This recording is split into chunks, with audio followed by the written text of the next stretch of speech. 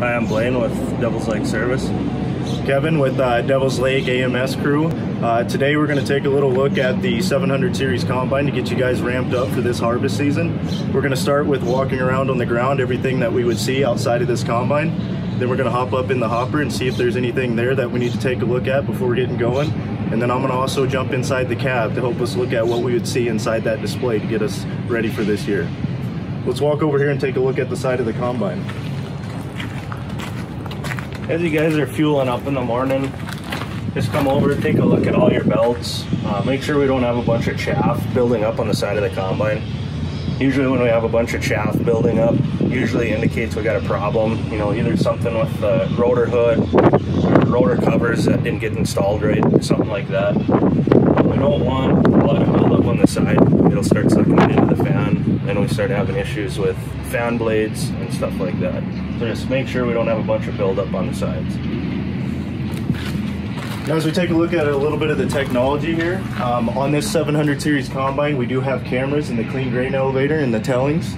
Every now and then, if you guys are down here walking around, we can pop these cameras open and then make sure that these lenses are clean so that we can get the correct readings in the screen for our automation process for this combine. After we're done with that, we'll walk over here around the front and take a look at the feeder house.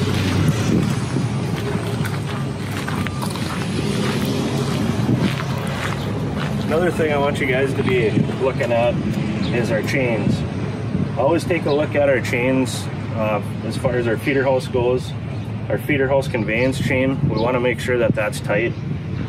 If you get a new one put in, make sure you check it about every 25 hours for the first 100 hours, as it's going to stretch out quite a bit. Same with your drive chain. Just take a look at it, make sure we're not rubbing too hard anywhere. It takes a lot of life out of everything here.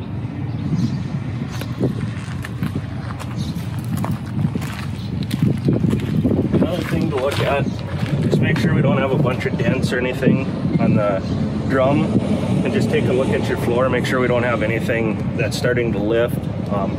That takes a lot out of them as far as feeding. You'll start having a lot of issues that way.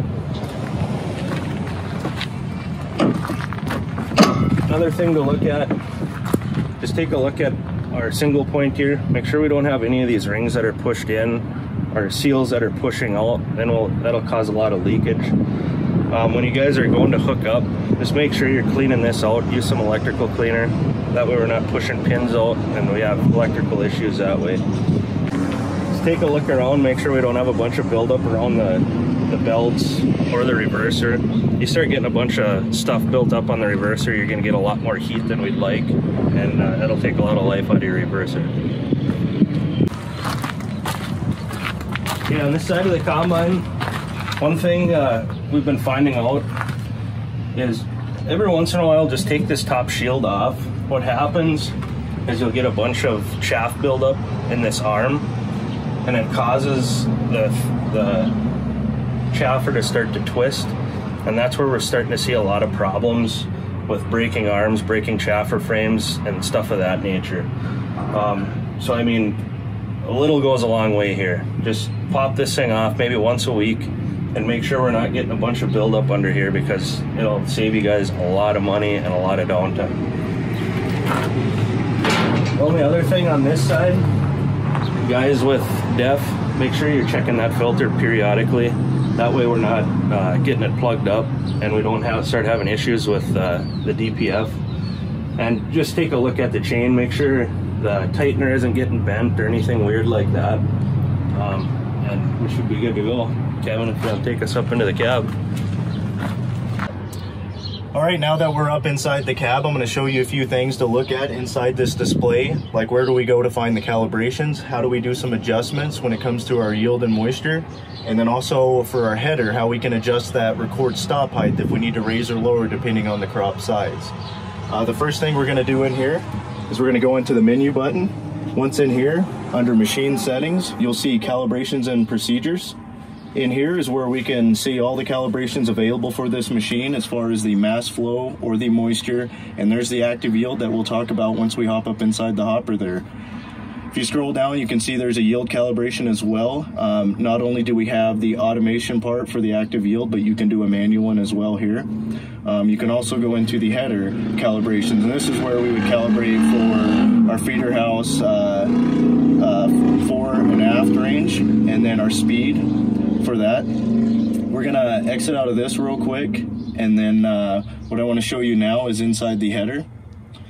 In here, right now we do not have a header hooked up, but if you wanted to adjust, let's say, your track spacing, we would just simply click on this header, and here's where we can adjust the width, and then here's where we set our height for this. So this is where you would raise or lower manually, and then you would just set that record stop height to where it would activate for your recording. We'll hop back into that calibrations real quick. And then inside the ActiveYield, this combine is equipped with the scales inside the hopper. If we go inside there, there's a toggle for it on and off. After it does a few loads, it'll start calculating on its own. If there is, for any reason, we need to make an adjustment, at the top here, there's an arrow with a dot. Here we can do correction if for some reason we want to make that adjustment, or we can reset. That way we can start a whole new calibration procedure. The last thing I want to talk about here is I get a few calls about you guys having some trouble codes that may not necessarily be a present issue. I'm going to walk you through on how to clear those, because if we do not have those cleared, up in the corner post we get that little yellow explanation that's always blinking, and so if we have an issue that's serious, we don't know if it's actually happening or not because it's already showing for something else. What we want to do after we get into the menu here on this display, we'll go to Systems. There's this diagnostic center. After we're in here, you'll see the trouble codes on the left-hand side. Once in here, you'll get a list of all of them. And at the bottom here, we have the option to clear codes. And then it'll ask you if you're sure you want to clear it. You'll just hit OK. And then that's how we get going again, to where we can make sure there isn't any current real issues going on. And then we can get back to the field and get what we need done. Now we're gonna step outside of the cab and walk our way around the back and get up in the hopper and show you guys a few things there. All right, up in your hopper, just take a look at your auger. Make sure it's not getting thin, bent over, anything like that. We want to get the grain away as fast as we can. The only other thing to look at is pop your auger down every once in a while.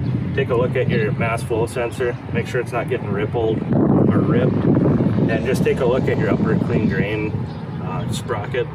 Make sure it's not getting sharp, and that's about it up here. So as I talked about in the cab, we'd seen the ActiveYield, where to go to calibrate those and make those settings and turn that feature on. Here in the hopper itself, there's 3 scales that are here across. Once those are installed, it'll start reading once that feature is turned on.